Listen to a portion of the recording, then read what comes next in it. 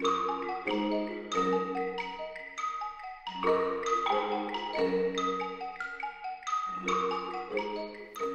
I'm Sarah Moon, and I'm the author of Middletown.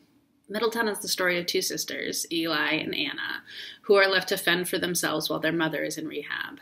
When the money runs out, and it seems like they might get split up by social services, they take off for a road trip. While Eli and Anna's circumstances are quite different than mine as a young person, this is probably the most autobiographical book I will ever write. My parents divorced when I was in middle school. My older sister and I found each other alone at home together a lot.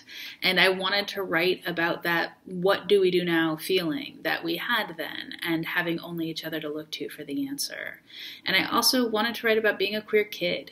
Eli has been out for a couple of years at the start of the book, and now she's starting to wrestle with her gender, trying to put words to the feelings that she has. While a lot has changed since I came out at 14, and some of the words have changed since I came out at 14, a lot really hasn't. And as a teacher, I've been working with LGBTQ youth for 15 years, and I know that the world and the words change, but the feelings are the same, and I wanted to write about them. I hope that, as always, kids find some good company here, and maybe some hope, too.